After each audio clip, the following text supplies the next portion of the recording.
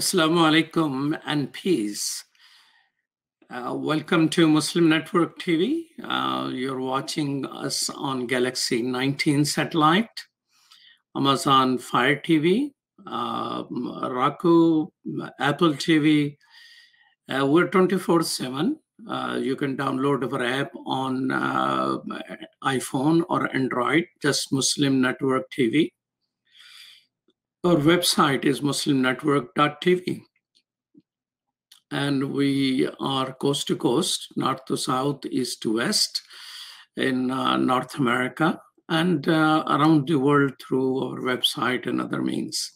Thank you so much for tuning in, and I hope you will watch and enjoy this program. Muslims are all around the world, and a good number of them are in the former colonies. Former countries which colonized Muslims. And one such country is United Kingdom. There are close to 5 million Muslims there.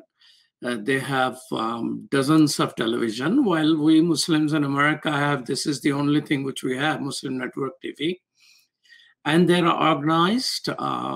They have far higher level of representation in the parliament, both houses, House of Commons and House of Lords. Close to 35 Muslims are there. But that was not the case 15, 20 years ago. There was just one person who were in the House of Commons. And then gradually, so how British Muslim transformed, but how they are part of the society. What is happening in UK? What are the challenges there?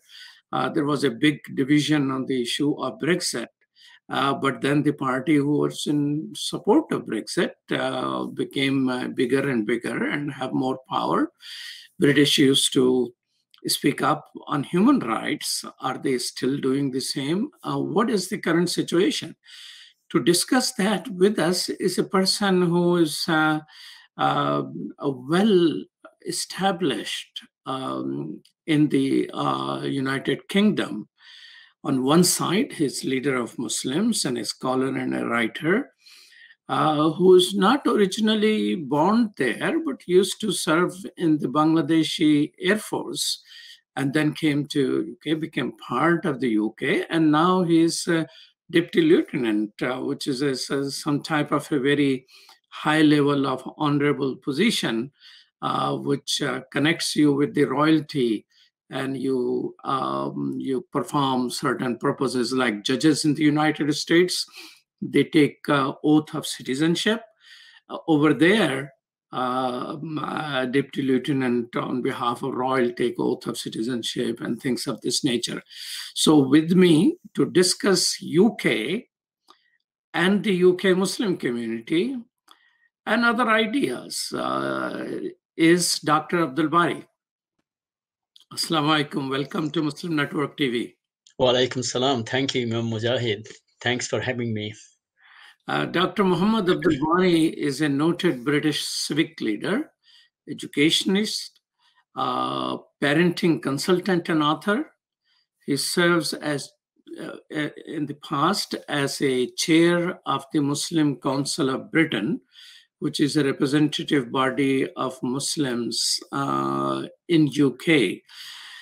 Well, first let me start out. Britain and UK, if I call you British, is it acceptable to all the people in UK or it is not?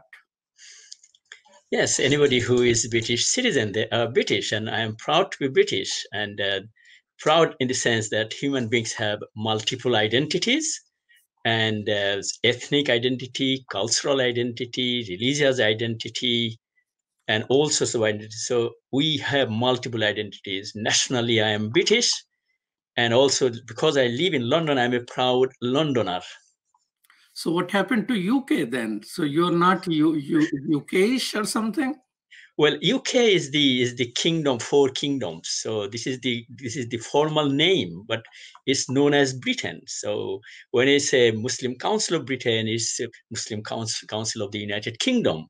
So Britain is used probably more than anything else. UK is a bit formal, and although British are known to be very formal, but we are also proud of being informal.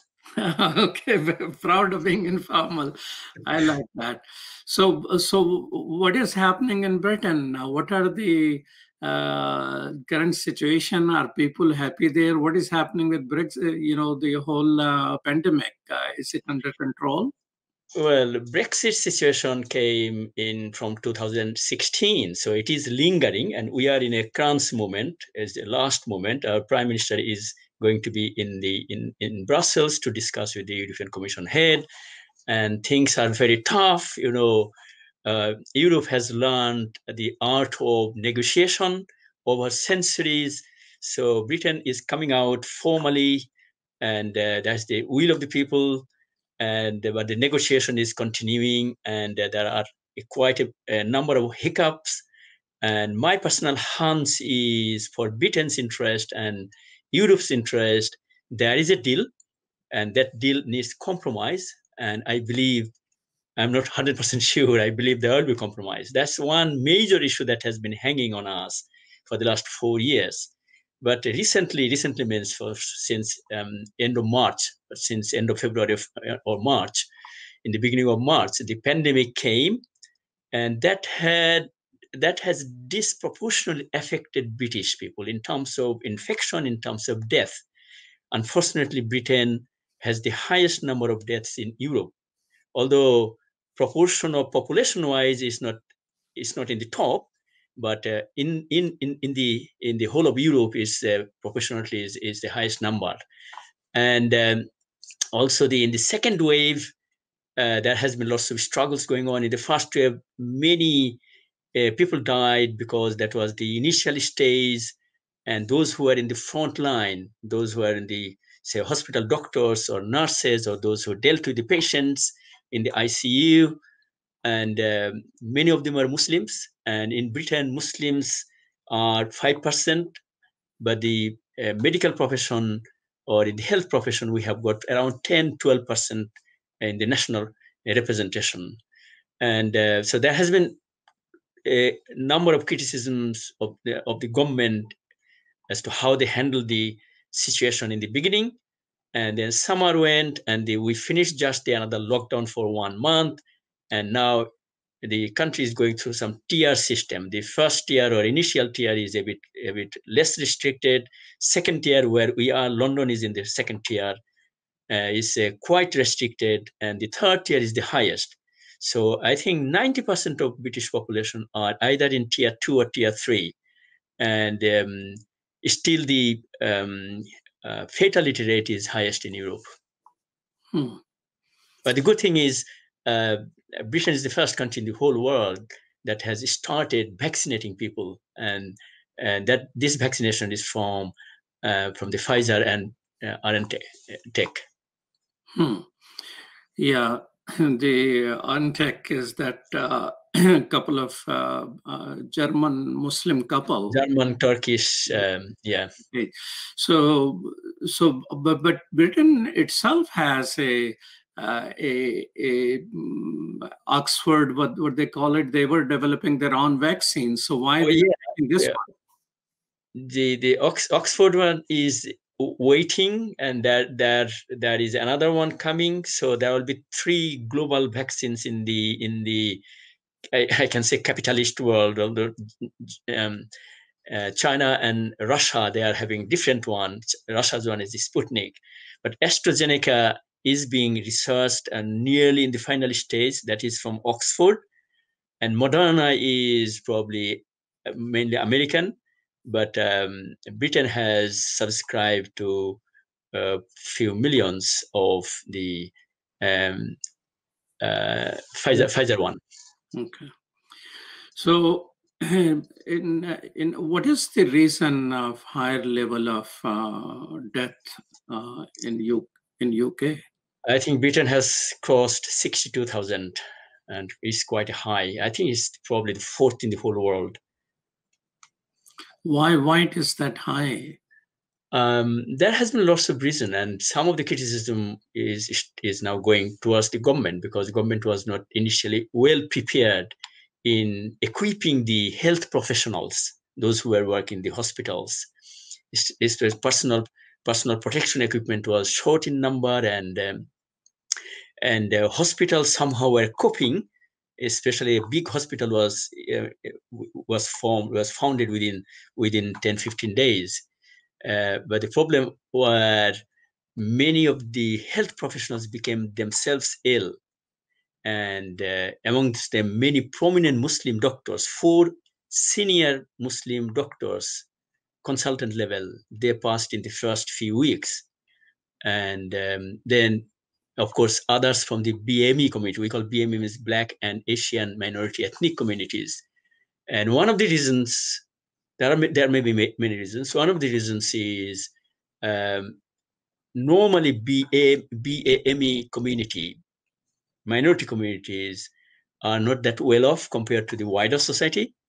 And their job is in the front line, either in the, say, in the hospital, front doctors or nurses, or those who service these hospital patients and others. And many of them do come from the minority communities. And because the preparation was not that strong, according to many observers, preparation was really, really weak. And I have personally seen that, because one of my sons is a medical professional. So there has been lots of criticism of the government in the first wave, during the first wave of this lockdown. And even during this summer breakdown, when things were a bit loose, a bit light, preparation for this second wave, that has been lots of criticism. And that's one factor. The other one, the care homes were virtually neglected, wittingly or unwittingly, and many people, elderly people, passed away, and there's those who served them, they also passed away. So I hope this is going to be a lesson for Britain, because it's one of the most developed countries in the world, and infrastructure has been strong. NHS is wonderful, National Health Service. And this is what I was wondering. I mean, national service is available to all people. Yeah. Unlike in the United States, access to health services is universal. So why the higher level of death rate while the system is available to all people? Well, as I mentioned, that's from my observation and the observation in the media and observation from the experts, that government was not fully ready. And if the health professionals who are not getting enough equipment to protect themselves, working in the ICU, working in the hospital, working in the accident and emergency and all these main areas, then obviously the fatality rates was higher amongst the medical professionals. So, and one of my close friends, he has been a doctor. He spent 146 days in the hospital, 120 days in the ICU, intensive care unit, 75 days with oxygen. But fortunately, alhamdulillah, he survived. And he survived. He's a very strong personality, and he has got better, and he has started writing. But this is an exception. But this also, the different variants of pandemic virus is another difficult areas. So 126 days in ICU? 120 days in ICU, 75 days with oxygen. Oxygen is totally unconscious. Substantial. And he survived. I mean, he survived, and he's alhamdulillah, he has started. He's a good writer. Along with being a medical professional, he's a very good writer, and he has started writing. Well, it's an inspiration for many. We hope that we will be able to interview him one of these days. That's just simply amazing. That's where you believe, God controls life and death. I mean, we have a person. She is 102-year-old, and she survived the last pandemic in 1918 or something like that. and she has been she became ill twice because of the COVID-19, and she still survives. So life and death decisions. We can try to understand human body and come up with medicines, but ultimately it's not the only variable which decide. Talking a little bit about Brexit. So we'll take a short break. When we come back, I'd like to know how Brexit, UK was evenly divided on that issue, on whether we should join or not join, leave or not leave. Yeah, it was divided, especially the then Prime Minister David Cameron. He thought that it will be cakewalk. Cakewalk means it would be easy for him to win. And he gave this referendum. He was not duty bound, probably, and many of us criticized that he gave this referendum, but he thought he would win. But what happens? Few of his very close lieutenants and very powerful and very charismatic.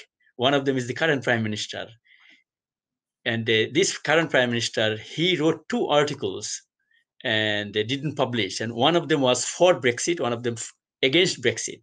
Imagine how divided he himself was personally. Towards the end, he probably saw a political future, or saw that the wind is changing in a different way. He just departed the then Prime Minister David Cameron, and that tilted the weight. And also there have been some very powerful, sharp-witted advisors who devised some posters and some of the things that Britain has been under subjugation of Europe. We have to be independent. In one of the posters, it was mentioned that if Britain keeps staying in the EU, then 80 to 90 million Turkish people may come to Britain. It was absurd and total lie. But people bought this sort of propaganda. So all these factors work for me. So it means there was some racial undertone to this thing as well. There was a racial undertone, and another advertisement, a busload of immigrants. These pictures in the posters were shown in a way that people thought that, okay, if we stay in Europe, then we are in trouble. So that was some people call it a devious plan. On the other hand, those who wanted to remain in Europe, their performance was obviously weaker compared to those who wanted to leave. We'll take a short break. You're watching Muslim Network TV. This is Imam Malik Mujahid talking with Dr. Abdul Bari. We'll be right back after these messages.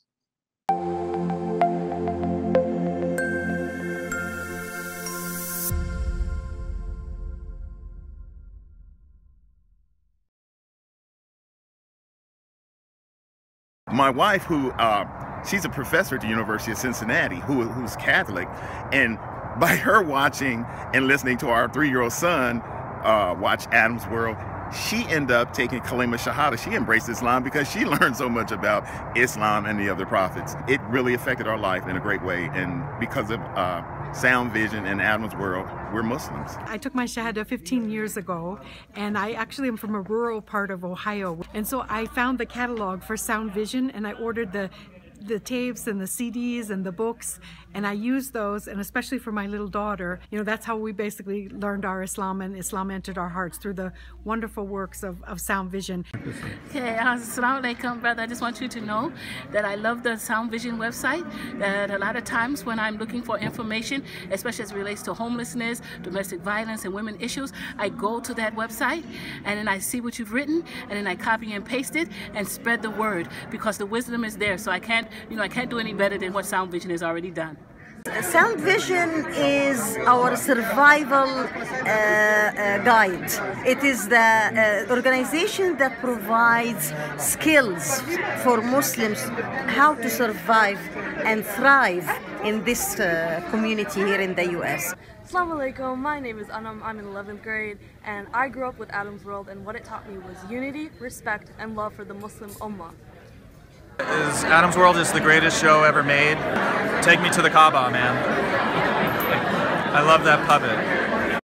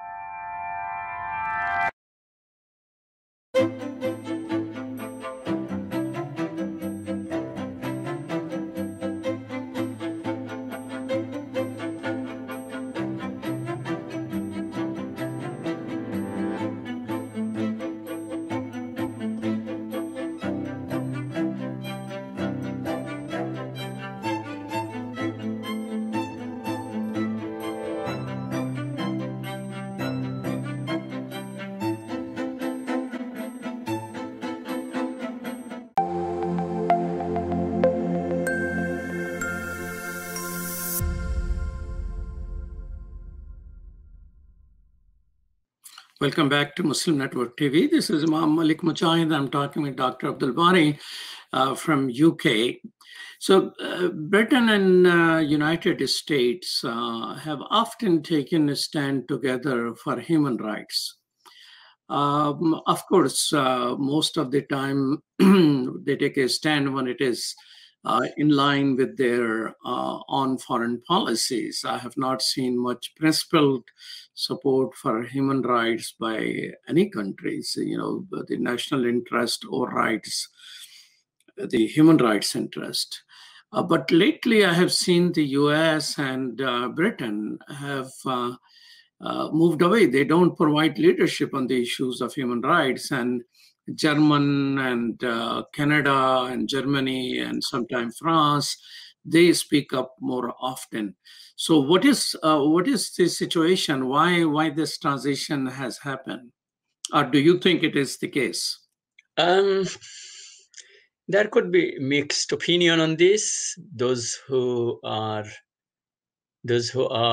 probably pro-government, they will say, well, no, they are doing well. I try to be always in the middle. I think there has been some weaknesses, definitely. And I can personally mention, because I wrote a book on the Rohingya situation, Rohingya Muslims in Myanmar, and Britain's performance from the government level, civil society level, that has been wonderful. Amnesty International and British civil society, and we have been taking part in some of the things. But business as usual from the government, unfortunately. One reason could be economic, because Britain is in the process of, I always call Britain or UK is always in the process of leaving Europe, EU, not Europe, it's EU. And the business of our country with Europe is about 46% Britain's international dealings. And the country has to find a lot of other countries to do the business so that this can be compensated. So business, obviously, for any developed country, business is always an interest. And also politics, when politics gets divided, like in America, here Tory party or Conservative party, which is having government for the last 10 years, because there is not that much challenge from an opposition party, which is Labour, then obviously complacency comes in, because if the challenge is weaker in the parliament or in the public domain, then obviously things will go slowly, or things moral dimension probably will not come that much. And because of the Brexit division, because of the COVID situation, things are overall slow, and people are not sure about what's happening next week or next month in terms of COVID-19, in terms of Brexit negotiation. The whole period of Theresa May's government's struggle, and that became really, really very frustrating for any citizen of the country. Now that the current government, led by Boris Johnson, bulldozed virtually, we can use this term, and it has got absolute majority. But unfortunately, Labour has faltered in the electoral position. So there could be these multiple factors: economy, politics, COVID, Brexit, and also these people's civil society is also very busy sustaining itself and helping these people who are suffering. Let's talk about the Muslim community. How many Muslims are there in Britain? 2011 census say the Muslims are 2.78 millions, but there was a independent report in 2017. It says 3.1 million. Next year, 2011, there will be another census. So until we have this full census, we will not be able to know. But maybe 3 to 3.3 million which is just 5% of British population, or 1 in 20th. Unfortunately, some in the right or far right group try to say that Muslims are 1/5 of the community. 1/5 means 20%. We are 1 in 20, not 1/5. Why do they say that Muslims are 20% of the community? Well, some of them want to show the big figure, to show that the country is being taken over by these Muslims. Fear of Muslims. Fear of Muslims. Fear of Muslim and with racist undertone. Well, you know, that you mentioned in Brexit also, the 80 million Turkish people are coming there, and it's part and parcel of the. Why? I mean, was it under your leadership that the Muslim community demanded that Muslims be counted as a census, as a religion-wise? Well, why that decision was? That is a long story, because until 2001 census, religion was not at all there. Religion means there was no number of Christian, Jews, and others. So religion was just bypassed because it's a secular society. Before 2001 census, Muslim Council of Britain came in 1997. We realized that the number of Muslims or religious people is important for the service that they get in the hospital, in the food, and many other areas, hospitals and other areas, prisons. The number is important. Say for Muslims, Muslims take normally Muslims take halal meat, and if you don't know the number of, say, prison or in the hospital, then how do you provide it? How do you demand? So MCB started working with Christians, Jews, Hindus, Sikhs, and major religions, formed a coalition, and then under the leadership of some Church of England leaders, we means MCB and Muslims went to the relevant department of the government. Initially, government said it's nothing. It's that we are a secular country. Why are you coming for this? Gradually, the demand was high and high. They agreed. And in 2011, the then government accepted that the religious figure should be counted in the census. That's how the number came. And it was not compulsory, and still it's not compulsory. It's only religious affiliation, nothing else. But that gave a boost that Muslims know the formal number present in the UK. There could be many informal people did not tick it. So that's another thing. And in 2001, the number was 1.6 according to the census. 2011 number was 2.78, and hopefully in 2021 number will be slightly higher than 3 million. And this number is important not because Muslims want to show their force, because we are a small minority, but it's for all faith communities, for their benefit.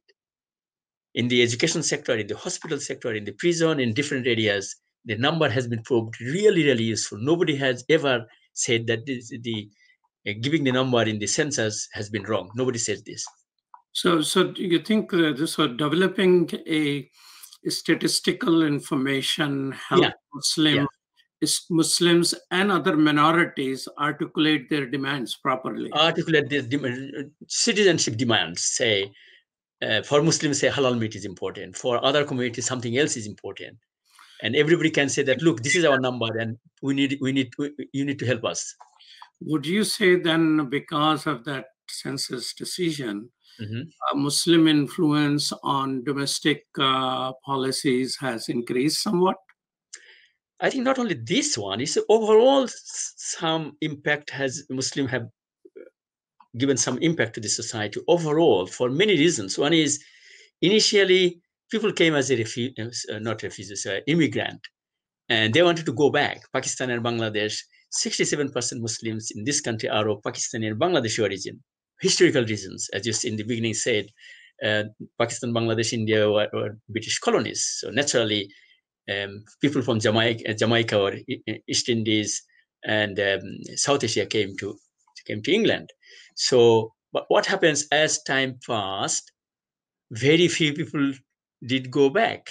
Initially, they used to go and they brought their own wives and children rather than they were going back. And then students came, professionals came, number started becoming bigger. And now first generation, second generation, third and fourth generation children now are in the public service. So the impact of these new generation of young Muslims getting into the various professions, high-level professions, finance, medicine, and others, that has a social impact. In the beginning, people who are working in the factory or restaurants, that didn't have that much social impact. But once children, my two children work in the finance sector, one is a doctor and one is a pharmacist. So this is just not me, it's like many of people in my generation. So naturally, once the education level goes up and they get better jobs, they go to the better houses, away from the inner city deprived areas, things socially, culturally, politically, and economically change. So there is a higher level of impact on public policy because of the participation and social mobility. What about foreign policy? I mean, UK is far closer to different, flight-wise, physical distance to the Muslim majority countries is far closer, and their elite normally comes there. And the colonial ties. So what is the influence of British Muslims on British foreign policy? Mixed response. On some areas, Muslims have a strong voice, and that is noted, especially during the time of Blair government. And he was elected in 1997. In his first term, he really listened to British ordinary people as well as Muslims as well. And Muslims got lots of formal recognition during his first term. But sadly, after 9/11 and the Afghanistan war and Iraq invasion, the relationship between the Blair government and Muslim became sour because Blair wanted Muslim support in his invasion along with American president, and Muslim Council of Britain and major organization or Muslim did not support that.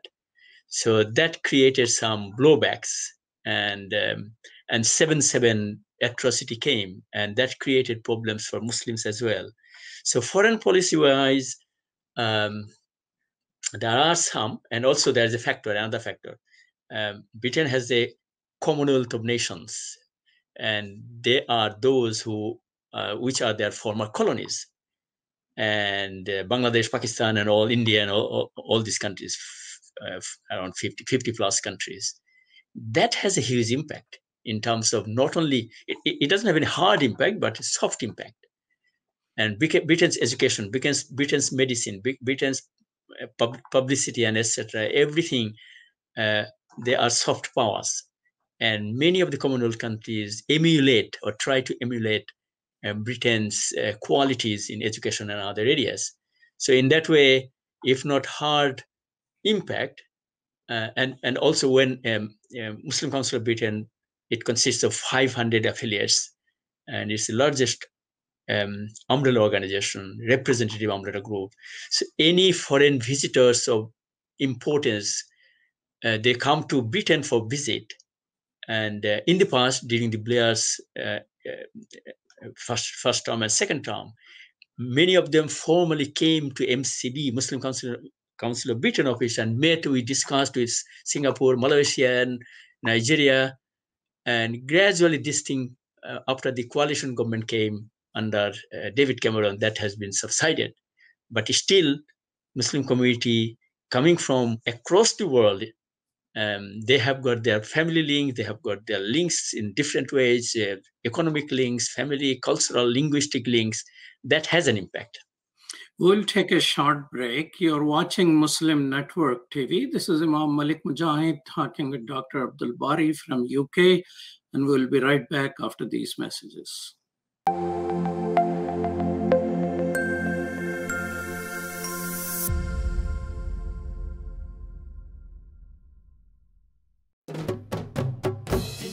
Assalamu alaikum.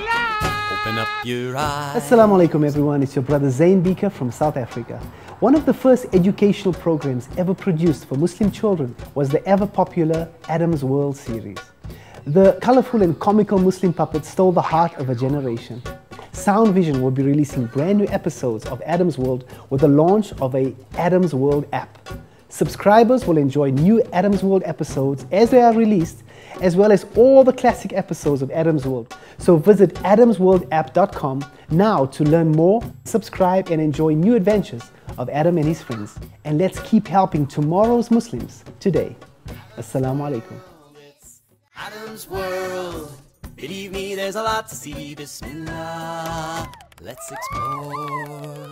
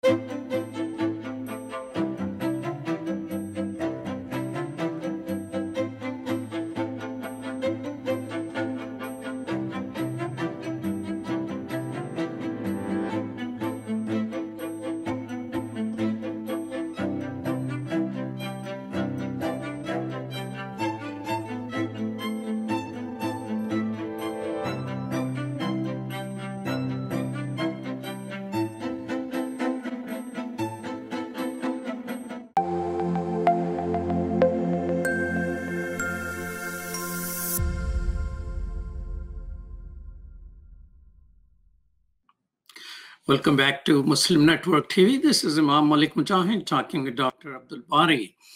Tell us a little bit about history of Muslims in UK. You know, two of the most popular translations of the Quran by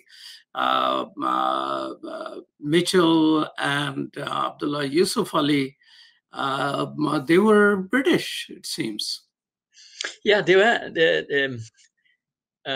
Abdullah Yusuf Ali was an Indian civil servant, and also Marmaduke Pickthall was a British, indigenous British, and he was a classmate of Churchill in Eton College, which is the number one in terms of providing prime ministers in this country. Current prime minister comes from this country, and former David Cameron was also in Eton College.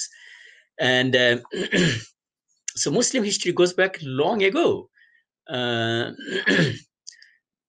has been history. I wrote this in my long jihad book, my memoir, that in the 8th century there was a king who minted a coin in Muslim kalima, La ilaha illallah Muhammad Rasulullah. It's in the British Museum.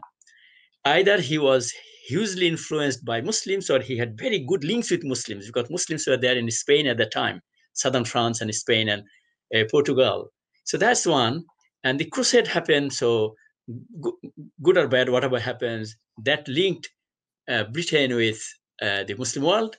And of course, when Spanish Armada, Spain was the superpower at the time, wanted to invade Britain. Britain is a small island. Ottoman Sultanate supported Queen Elizabeth, British Queen at the time. And so Spanish Armada didn't happen. And then unfortunate colonialism and post-colonial migration. So Muslim history goes back that, but in the modern context, in the first quarter of 20th century, last century, 100 years ago, all these great people started working in London. And one of the mosques that I chaired, Islana Mosque, that was conceived by Syed Amir Ali, prominent historian of Bengali ethnic origin, but Indian civil servant. He was the first Privy Councillor of Britain. And he got hold of quite a number of significant lords, academics, and different rich people to form a mosque, found a mosque in Islam, in the heart of the British Empire at the time. And so the Islana Mosque history goes to 1910. And before that, Woking Mosque came in 1889. That is the first established mosque that has been surviving. But a few years ago, the Woking Mosque was established in 1889. Abdullah Quilliam, he was a prominent solicitor lawyer in Liverpool. And he accepted Islam, and he was criticized for that. And Turkish Ottoman Empire counted him as the Sheikhul Islam of Britain. And he built a mosque before Woking Mosque, but that mosque did not survive. But new owners of this area has built that mosque again. So mosque goes back, say, 1889, Islamic Mosque 1910, and then there are hundreds of mosques. And of course, simultaneously, many Bengalis and others came in the Merchant Navy, worked in Merchant Navy, settled there. They were not prominent that much at that time. There was no community. And many Somalians and Yemeni people came and settled in some places. But the modern history of Muslim communities' emergence started after the Second World War, especially many Pakistanis at that time. East Pakistan was Pakistan, Bengalis, Punjabis, and their people of Kashmir origin came. And from 60s and 70s onward, number flourished. Now, people don't come that many in number, but their children, their grandchildren, and their great-grandchildren are now taking the responsibilities of their community as well as working with the wider society. So let's talk a little bit about the challenges Muslims face. I mean, your memoirs are called A Long Jihad. It seems like it is not only your memoirs, but it is sort of interconnected with the struggle of British Muslims. So is the life of British Muslims is a long ongoing jihad? Well, I think any Muslim's life is ongoing jihad wherever they live, because internal jihad is constant, and our own whims and desires and conscience continuously struggle together. But obviously, British Muslims have had a good time before 9/11 and 7/7. Good time means relatively good time. There was racism, very coarse racism, means open racism. But Britain came up with very powerful regulations, Citizenship Act, or different laws, anti-racist laws, and equality laws. And Britain, we can be proud of that Britain is happened in the 1960s, 70s, 80s. And that sort of took away the direct, hard-hitting racism from Britain, especially in the beginning. I haven't seen it. And people went into bars, and at that time, the coin was given to the ticket collector, and the white ticket collector was not ready to take money from a black person, because that hand will be touched. So these sort of things are a story I heard. But this is now things of the past. But there is a subtle discrimination, prejudice constantly going on. And this not only in Britain, it's probably in every society it happens. Anybody who is seen to be a threat in terms of number, in terms of influence, in terms of culture or cultural expression, that is a reality. But he seems to be a bit of a proud British man. You say that UK has the least Islamophobia as compared to Europe. Well, I'm coming to that. Britain has come up with a multiculturalism, and this term has been criticized now. But by multiculturalism, I mean that giving people the religious freedom and freedom of anything, provided they follow the British law. And diversity has been accommodated. unlike France, there is only one type of citizenship. It's the French government decides, and you cannot be anything else. You don't have any Muslim or other identity. It's the French identity. Britain has accommodated British Muslim, British Christian, British Jew, British. That means you can be British as well as you can have your religious identity. So in that sense, British multicultural or pluralist culture that has developed from since 1960s and 70s has been very, very accommodative. And also some of the structural institutions. There is a race equality union, equality and human rights commission, and there has been in many ways. And that has benefited, and many prominent academics from minority communities and majority communities work together to come to this level. So Islamophobia is obviously is plenty, and nobody can deny that, because Tory party has been accused of Islamophobia, and now Labour Party is being accused of having Islamophobia. Anti-Semitism hopefully is a matter of the past, but is still there. So this racial or religious prejudice, I think, will remain until the day of the world. But how you manage this, and whether if anybody is harmed or anybody is prejudiced, get recourse in the eye of the law, that will tell the nature of civility and democracy of a society. And Britain is far better compared to, say, France. I can confidently say that in front of Macron. I can say this, and some other European countries like Hungary and others, where minorities, especially Muslims, are treated as invaders. How Muslim Council of Britain, which is the united body of Muslims in UK, has helped the civic engagement and influence of Muslim community as well as the broader society? It has a huge influence on the Muslims, because Muslims come from four corners of the world. Probably there was a research when there was the 2012 Olympic Games. 300 languages spoken in London itself. It's a microcosm of whole of humanity, and Muslims come from all sorts of backgrounds. So because of this background and people coming in different times, different education, different culture, different religious explanation, Muslims are not a monolithic group. We call ourselves a community of communities.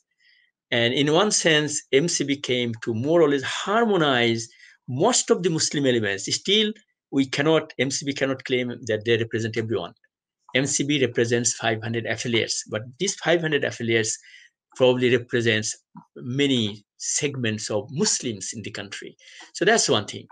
On the other hand, many communities are not that diverse. Say Hindu community or the Jewish community, and the Jewish community can be categorized as one race. Sikh community is another race. That's why they fall under the Race Relations Act. Muslims do not fall under any Race Relations Act. So because of this, there are divergent opinions of Muslims. But unfortunately, that's one of the part of Islamophobia, that right-wing, especially far-right tabloid media and some politicians try to portray Muslims as one monolithic community. One criminal puts some bomb somewhere and kills some people, he sadly is seen to be represented as Muslims. We challenge them. We have been challenging this. When IRA bombing was there, nobody said that IRA bombers are Catholic terrorists. But the problem is, sane people or sensible people having common sense, they understand, but the sections of the media and some politicians, they don't care about this, because social media and sometimes media sometimes it becomes a vote winner. It becomes very populist. If you can say something against a community which people probably don't like, you get the praise of your supporters. So Muslim Council of Britain, with their contribution, bringing Muslims together, and then they develop coalitions with other entities. I mean, in United States, Muslims are in multiple coalitions. And I heard the London Citizen is one of the major coalition you have been part of. So tell us about how Muslims together are developing coalitions with others in the society for the common good. Okay. MCB Muslim Council came through the coalition of Muslim organizations, and we started work from 1994, and it took nearly 3.5 years to come up and form the organization. London Citizens, it is now known as Citizens UK. It started with East London Communities Organization. It's the model that Chicago model, industrial. I think you probably would be knowing. Industrial Area Foundation. Yeah. And Obama was a community organizer. So someone called Neil Jameson, he's very close to me, my close friend. In the mid-90s, he came to East London Mosque because he wanted to start something from East London, because East London has had the highest number of Muslims proportionately. And East London Mosque was the largest. So we became friends. We started this East London Communities Organization in the mid-90s. It became gradually London Citizens, because we were organizing not only communities, we were organizing citizens. We sometimes call community organizing, but in terms of citizens, it is citizens organizing, and community and citizens more or less synonymous. So London Citizens came up with the Living Wage campaign. The lower salaried people should be given higher money so that they can maintain their family. That is one of the most successful projects that Citizens UK had undertaken, and 5,000 plus major national organizations, banks and others have agreed that while the government's minimum wage is £7 something, Citizens UK's demand is 10 point something in pound in London, and out of London, £9 something. And that brought hundreds of thousands of people out of poverty. And there are many other things that Citizens UK had been doing in collaboration with Muslims. So here they joined together. We started works parallelly, MCB and Citizens UK, but on many areas, because many Muslim organizations are part of Citizens UK, part of Muslim Council of Britain, and centrally we have been working together. So, but Citizens UK is a civil society, grassroots leadership building community. MCB is the Muslim umbrella group. So this is just, well, thank you so much for being with us. I mean, that's the contribution. I mean, hundreds and thousands of people being brought out of lifted out of poverty. Yeah. And it happened with the full participation of the Muslim community with their allies in the society. So while the government is doing something, civil society people are working hand in hand. And that is that what will please God Almighty. All prophets were sent down by God Almighty. So help people establish justice, fairness, and equity, and that's what you achieve. So thank you so much, Dr. Abdul Bari, for sparing good amount of time with us from UK. And thank you, Sherdil Khan and Dr. Abdul Wahid, for producing today's show. And thank you for watching. Muslim Network TV brings you whole world here. We're 24/7 on Galaxy 19 satellite, reaching 57 million people throughout North America, cover to east to west, north to south, as well as Apple TV, Amazon Fire TV, Roku. And you can download our app on your iPhone or Android, Muslim Network TV. And our website is muslimnetwork.tv. Well, that's mouthful of Muslim Network TV. Thank you so much. Stay tuned for other programming. Peace. Salam.